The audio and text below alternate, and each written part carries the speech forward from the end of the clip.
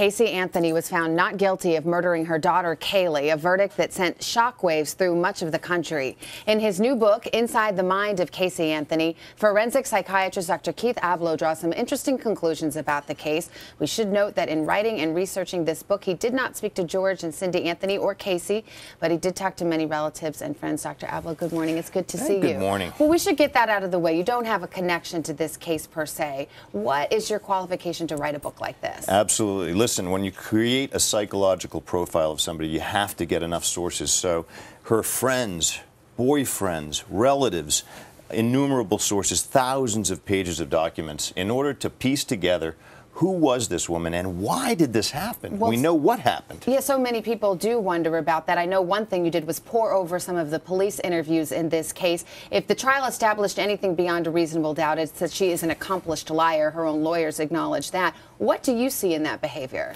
Well, here's the thing. This is a woman with no internal self. She grew up with a psychological assassin for a mother. We're talking about somebody who didn't even know her own daughter was 7 months pregnant. Well, you use it. That's a pretty loaded term. What does that mean? It means that she was intent on not recognizing Casey Anthony as a real person and somebody worthy of responding to in a genuine fashion. Why else would she permit her father, why would Cindy Anthony permit her husband to be at the foot of the bed when Casey Anthony delivered Kaylee? Can you imagine the humiliation that that subjects a woman to? Well, I know but you she wasn't even there. At that point, she was annihilated already. I know you draw a lot of conclusions, in particular from that episode where George Anthony is in the delivery room as his daughter gives birth. Outrageous. I mean, just to play devil's advocate here, here's a single unwed mother. Yeah. No, but I mean, some people might say, well, who's going to be there to support her at the in foot the delivery of the bed? room? Well, if you didn't have all the other facts of not knowing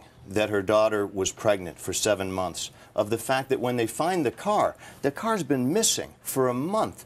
They've been told, listen, you know what, we found it 2 weeks ago, and George Anthony says, it smelled like death to me, and I worried whether my granddaughter's corpse might have been in there. You know what he does next? He goes to his $10 an hour job as a security guard. This is who Casey Anthony grew up with. Are we surprised? Let's get to the bottom line, though. You say, are we surprised? I mean, you think Casey Anthony killed her daughter? Is that what you conclude? I present 5 theories.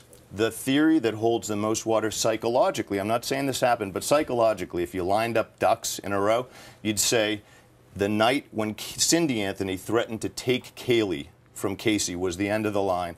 Casey said, I'm not going to watch my daughter annihilated the way that I was. She got a tattoo later that said beautiful life, symbolizing her daughter's short but untortured, relatively life compared to her own, and she released her to the heavens. All right, well, we will never know, I suppose. Dr. Keith Ablow, the book is called Inside the Mind of Casey Anthony. Thank you for your time. Thank you.